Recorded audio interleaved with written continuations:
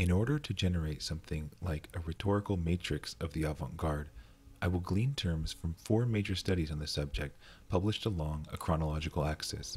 First, Renato Poggioli's 1962 Theory of the Avant-Garde, where the avant-garde receives its first major theoretical treatment.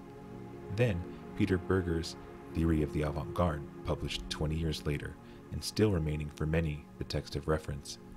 Then the peculiar excess of Paul Mauns's Theory Death of the Avant-Garde. And finally, a more recent account, John Roberts' 2015 Revolutionary Time in the Avant-Garde. I will note in passing that we will notice a progressive increase in wild theorization, broadening and expansive terminology, and a matrix of meaning that seems to asymptotically approach the infinite, finishing with Roberts' final word. The avant-garde exists as a set of unnamed possibilities. As the first major theoretical treatment of the avant-garde, Renato Poggioli's 1962 study set many of the terms for criticism to come. Poggioli traces a broad historical lineage of the avant-garde from 19th century Romanticism through aestheticism and into the 20th century, arguing that the avant-garde's incessant myth of the new is its defining feature, a feature born out of aestheticism's denial of the sacral and ritual function of art. This autonomy produces the conditions of possibility with the military metaphor of being at the front or on advance. If Romanticism was in some sense an organ of public opinion, the avant-garde sets itself apart as an advanced military unit pressing onward in front of society. But Poggioli is quick to point out what will become a recurrent paradox. The conventions of avant-garde art, in a conscious or unconscious way, are directly and rigidly determined by an inverse relation to traditional conventions.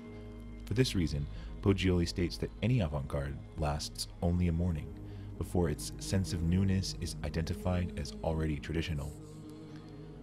Beside this general overview, Poggioli presents a certain matrix of terms that he employs to help draw out what the avant-garde is. Here I've mapped them as a rhetorical diagram. One cannot theorize the avant-garde without coming up with a set of descriptive terms.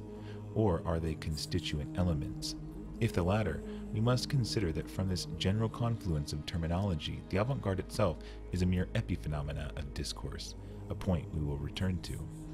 Poggioli finds the avant-garde to function along two major axes, the activism-antagonism axis and the agonism-nihilism axis. These are positive and negative polarities. Activism describes a sense of adventure, the myth of the new, and antagonism, the creative social conflict of politics. Here being against is a productive political againstness. The nihilism-agonism axis presents a darker, destructive avant-garde, a more purely destructive without productive bent. Here, agonism represents conflict as such, and nihilism as total annihilation. Other terms of importance for Poggioli are anti-universal, anti-classical, alienation, futurism. Here we've begun to map both the avant-garde, but also the rhetorical and terminological manner by which many studies proceed. While Poggioli's was perhaps the first deep treatment of the avant-garde, Peter Berger's is likely the most influential. It also characterizes what will dominate theoretical treatments of the avant-garde after Poggioli, as it is pervaded by a deep suspicion that the avant-garde project, as typified by the historical avant-garde in the first part of the 20th century, failed. Berger sees the avant-garde of the 50s and 60s, especially in the USA, as a kind of resonant death knell of the avant-garde, little more than a neo-avant-garde whose very existence proves the avant-garde's failure. For Berger, the intention of the historical avant-garde was the destruction of art as an institution set off from the praxis of life. If, as Poggioli pointed out, art's position as an advanced force was the result of aestheticism's having made the work of art autonomous, free of its sacral and ritual function, for Berger, this autonomy is precisely what the avant-garde sought to destroy. This has come down through criticism as subsuming art into life, or destroying the art-life boundary. According to Berger, it failed. Museums exist, art remains. But it did succeed in one regard. As Berger put it, the social subsystem that is art enters the stage of self-criticism. In other words, the avant-garde presented the autonomy of art as an institution to itself, as an object of critique. The takeaway is not a new avant-garde. Such a thing is a contradiction in terms. How could one have an avant-garde tradition? To be always in advance, quote, traditionally? Others will later term this as an arrière-garde, that the neo-avant-gardes are preservers of the tradition rather than colonizers. Regardless, Berger views the avant-garde as ushering in what we might call a type of imminent self-reflexive form of critique that occurs by way of disjunction, collage, chance, collage, and fragments. Unexpected mixtures might unravel the sense of expectancy aesthetic or organic art provides, thus forcing one to interrogate their own ideology and change their life.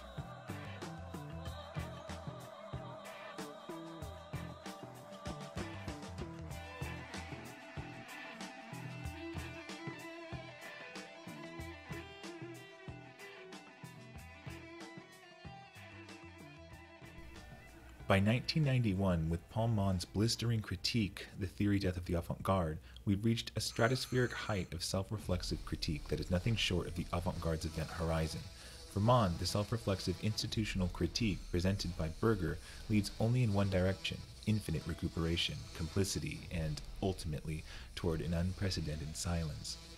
Splitting off in another direction is the exemplary Revolutionary Time in the Avant-Garde by John Roberts, which presents in a most robust and prolix fashion a densely theoretical treatise on the revolutionary time that evades capitalist time as instantiated by the avant-garde. For Roberts and others who want to wrest a specific politics from the avant-garde is precisely meant to be theorized and re-theorized, becoming for him an open-ended research program that can investigate not just the institution of art, but the epistemological claims of any and all discipline. Theorists like Roberts want to extract from the avant-garde its most advantageous qualities and retroactively re-theorize the 20th century to accommodate them, thus evacuating the avant-garde's excessive generality. For Mond, this re-theorizing is precisely what the avant-garde is. He calls this the white screen of the discursive economy, and we might think of it as an abstraction of Berger's thesis on institutional critique. This is critique twice removed, zombie-like. As Mond writes, the gradual visibility of the discursive economy is the real history of the avant-garde, and ultimately leads to a whiting out of discursive difference. Mond's critique shows in excruciatingly theoretical detail the many ways avant-garde practice has been recuperated into capitalist exchange precisely by being presented in and on the discursive screen we call the avant-garde.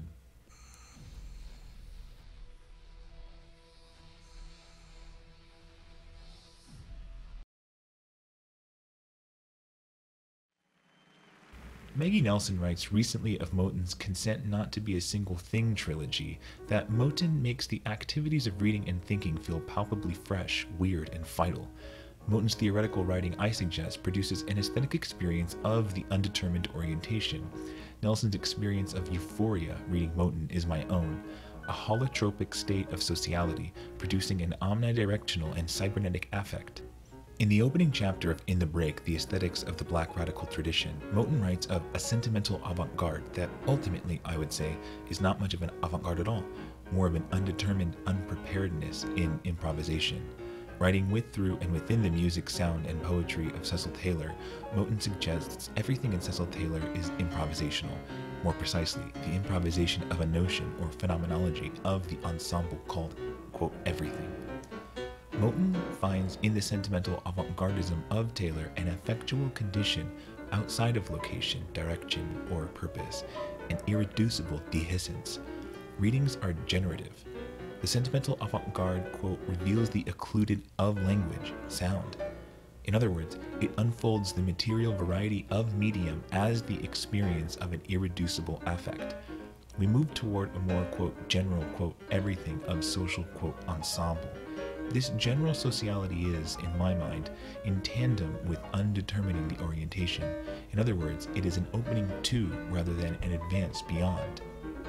With Moten, I think this affectual sentimental orientation, to be as disarmed as possible, reveals an afterlife of Mond's screen of discourse and the alternative to endlessly resuscitating the zombie avant-garde.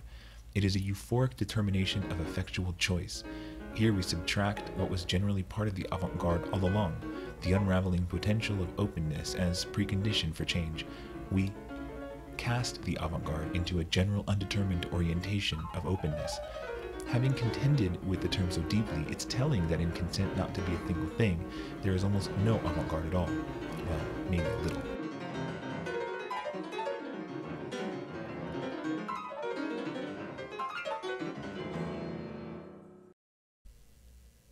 Along with the work of Fred Moten, I find Johanna Drucker's recent work on the post-language semantic and social field of diagrammatic writing in its own way a version of undetermined orientations.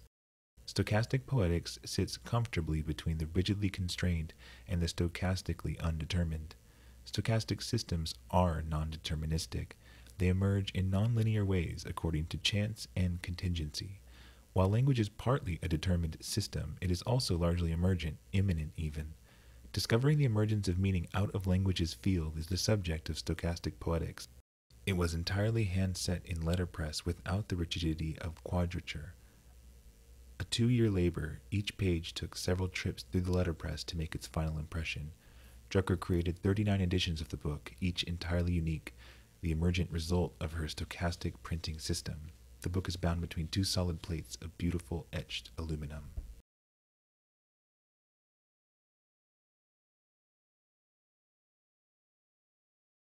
We notice a distribution across the page of inked and uninked portions. Now, upon close inspection, it's important to point out the letterpress imprint is visible both haptically and optically. Even sonically, if you were to slide something light across the surface of the page and listen closely, you would hear the texture. The proprioceptive matrix is omnidirectionally engaged. The substrate is, like all language printed on recto-verso sides, dually the base in opposing directions. In Moten's language, every page is an out of the outside of the substrate of the page. We notice some things immediately. There is a page gestalt here, a distribution resembling the graph or distillation of a complex dynamic system, somewhat chaotic. It is perhaps galaxial space, like an allusion to Geraldo de Campos's Galaxias. But it is more ineffable than that. The distribution is a somewhat generic version of complex distributions. There are areas of denser clustering and less dense clustering.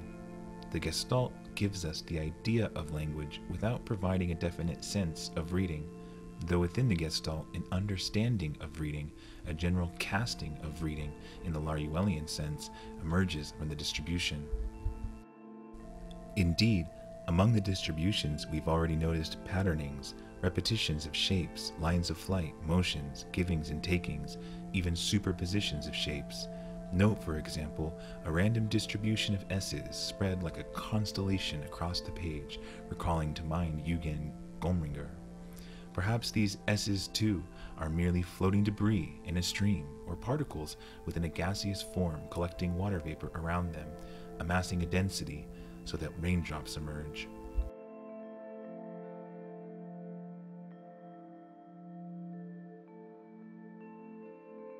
Among what presents initially as a kind of formed and formal chaos, we discover emergent syllables, in fact, whole words set completely off, lonely galaxies and constellations of meaning. Word and ugh repeat. We have man, past, many, vivid. We have the vivid dread of Derridian phallogocentrism, emergent, coterminous with our recognition of the sign. Undercutting this on very close inspection is the lack of quadrature, revealing meaning itself on the out of the outside of the mechanical formality used to produce it. All sense of regularity, always and only in this context, a recognition of our recognition of formality. The squareness of quadrature reveals itself as the conceptual underpinning of the parafoveal comfort we receive in the suturing act of reading. But it is the outside here, a casting toward the general condition of formality that we merge with in the undetermined reading. The determinate conditions of production themselves are shown to be emergent.